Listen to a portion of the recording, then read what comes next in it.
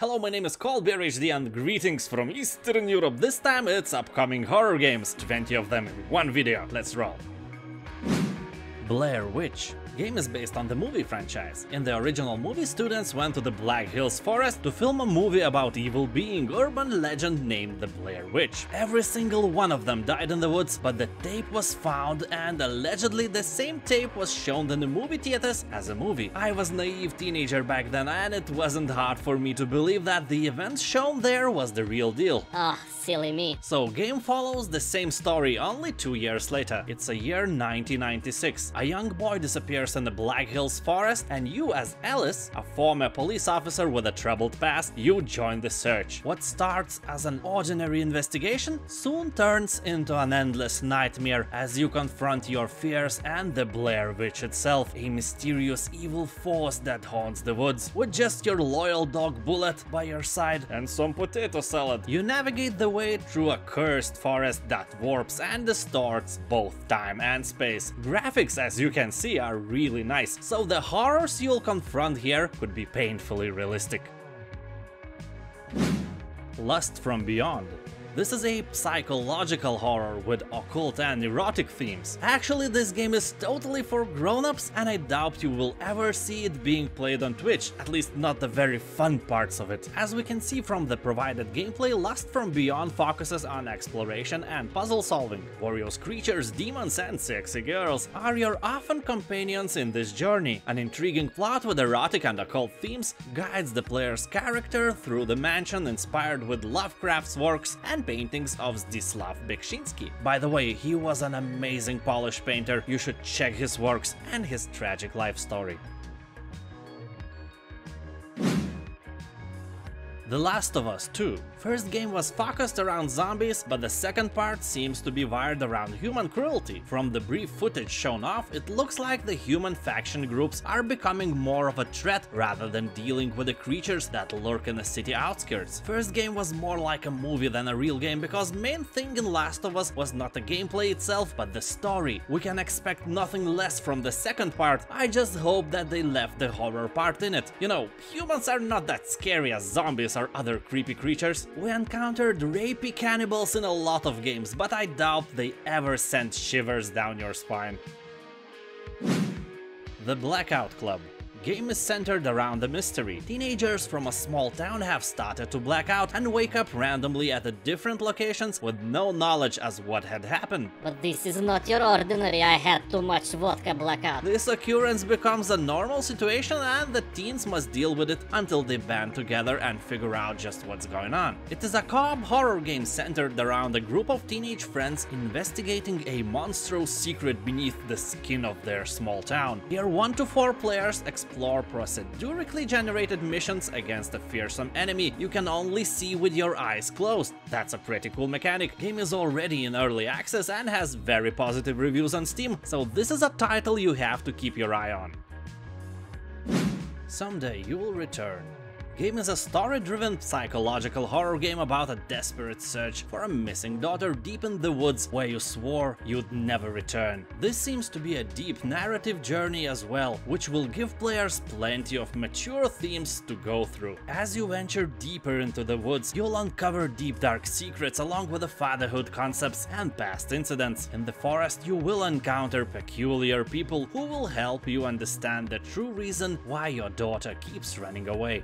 So let me guess the unexpected ending. She is dead and you probably killed her, and you're dead too. Everyone is dead and the forest itself is just a metaphor, and that metaphor is dead too. Yeah, something like that.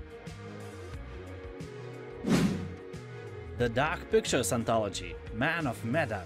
The developers are calling it the Dark Anthology, with the first title being Man of Medan. So far we know that the game will feature a cast of characters that, much like Until Dawn, can all be killed. This time around, players will be diving into the sea with a group of friends in search of sunken treasure, but it turns out that there is something else lurking in the depths below. As we can see from the trailer, some silly looking zombies are trying to attack your controlled character, and you just have pressed some button many times if you want to to escape their evil grasp. I don't know, that doesn't look good. I can tell you that doesn't look good at all. But as we know, this is a story-based game where everything is directed, so don't expect amazing gameplay, just be the one who decides who lives and who dies, usually totally unintentionally.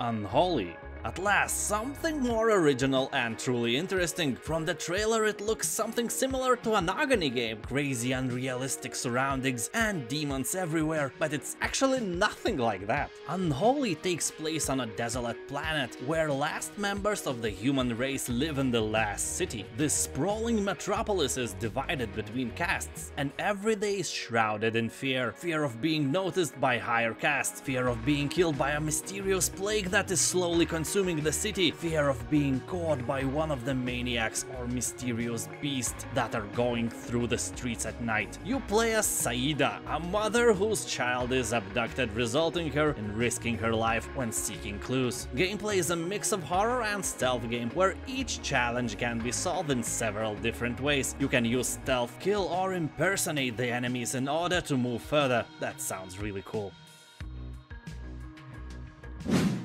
Chernobylite.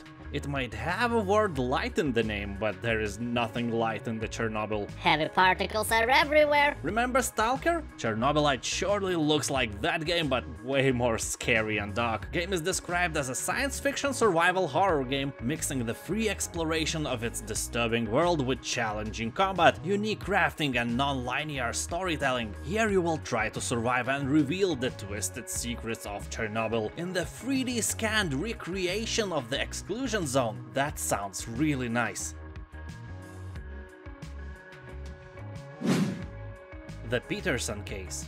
Those of you who enjoyed classics like The X-Files may instantly be intrigued by this game. The Peterson case follows a detective on a case that has been passed on from one detective to another. Set in Roswell, USA, after the whole UFO incident, players set off to discover what happened to the Peterson family. This is a family that just vanished with no traces of what happened. That usually happens when aliens abduct you. Nothing unexpected there. The Peterson case is a first-person psychological horror game, one of those that makes you think twice before going to the bathroom at night. So you could drink vodka from a secret stash you hid from your wife, because you never liked sharing that much. In-game you will uncover horrific flashbacks of war and beings not from this earth. Realize the terrible truth that has consumed the Peterson family while you walk through their ever-changing home of memories, battling your own identity and purpose.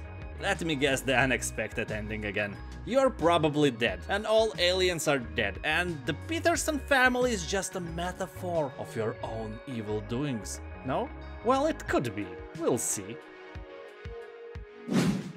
Bitter Tides. This one really looks incredible. I can't believe I have never heard about it before. In Bitter Tides, we find ourselves in a gloomy wilderness from a nightmare full of dangers in the form of traps and monsters. During the game, we have to find out where we are and what is going on around us. However, the matter is hindered by numerous traps and dangerous dark creatures. In order to survive, we have to avoid them getting on the road, so they should be distracted and smuggled behind their backs. Snares should be set on them and eliminated by any other means, for example by throwing Molotov cocktail at them. Somehow game reminded me of Amnesia. Maybe they took an inspiration from it.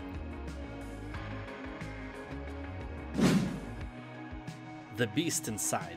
Game comes from a successful Kickstarter campaign. The story follows CIA cryptanalyst who leaves Boston and moves to the country with his wife Emma. His handlers are afraid they won't be able to keep him safe there, but Adam believes he needs a peaceful place in a woodland. Clearly, he have never watched the horror movies, but he wants to take a shot at the military code and alter the course of the Cold War. As it turns out, unexpectedly, the area is quite the opposite of a peaceful place. Gameplay is in the first-person perspective, and while released footage has shown the protagonist fighting off a hostile enemy with a weapon, it seems the focus in terms of gameplay is puzzle solving and exploration.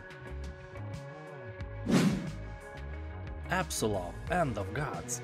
Actually, game's name looks like some Slavic surname. Apsulov. Dmitry Apsulov, engineer of Chernobyl power plant. But that's only slight resemblance. Game is actually in the genre of cyberpunk Norse mythology. Yeah, that sounds quite original and also looks like that. In this future Viking horror, you awaken a sanctuary of steel and concrete built to honor the Norse gods and to house an artifact buried in the earth eons ago. So you have to survive here, find an artifact and so on. Also, game has difficulty settings, so you can play it only for the story if you are weakling.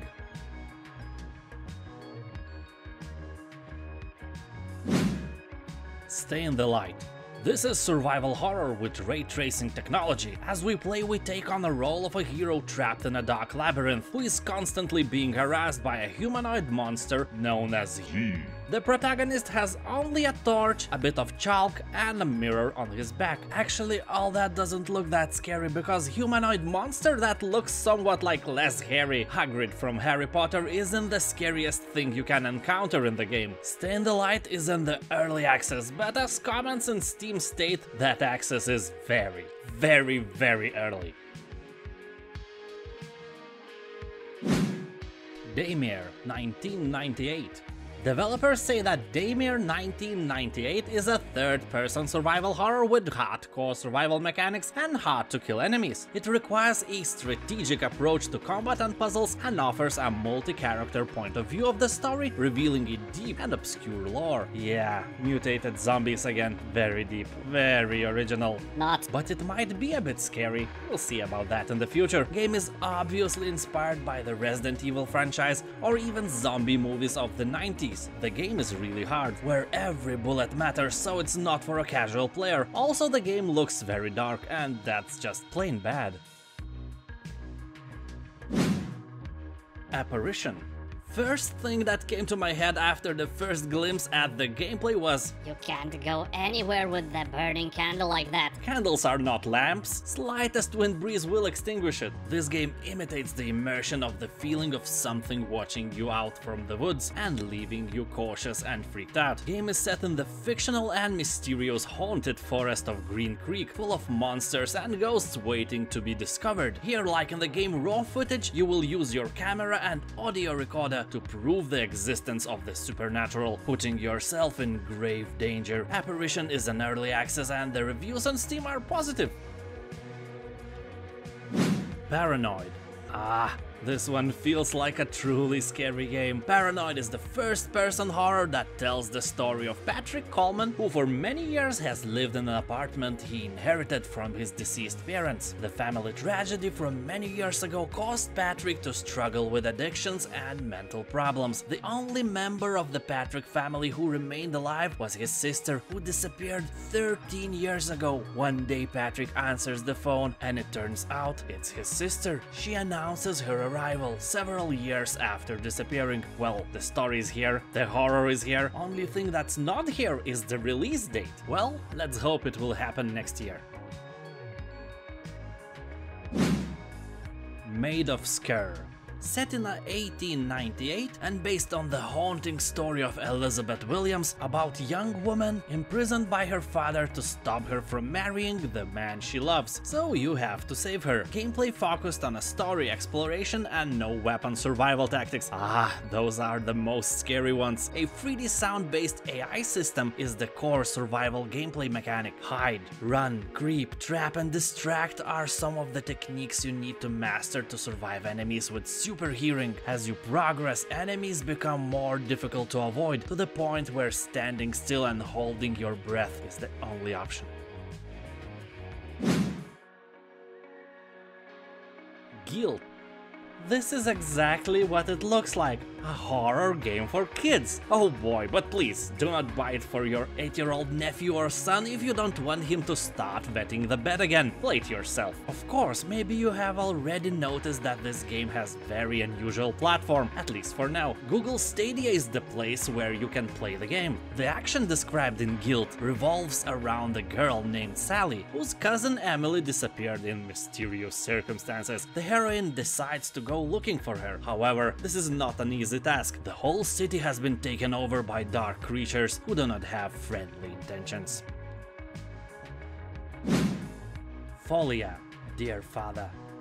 If you are afraid of ghosts, this one will be the real challenge for your brain. Even the trailer itself is scary. Of course, here you can't hear the sounds from the original video and you're pretty safe from unexpected jump scares, but this was the only trailer where I actually flinched. That's impressive. Also, I have to cut the most disturbing parts of the trailer out because I want you to watch my video till the end and then press that subscribe button. This is a first-person horror game that takes us to a university campus that has been captured by deadly dangerous monsters. The production is characterized by a high level of brutality and has support for virtual reality goggles, HTS Vive and PlayStation VR, so a good way to get that heart attack you always wanted.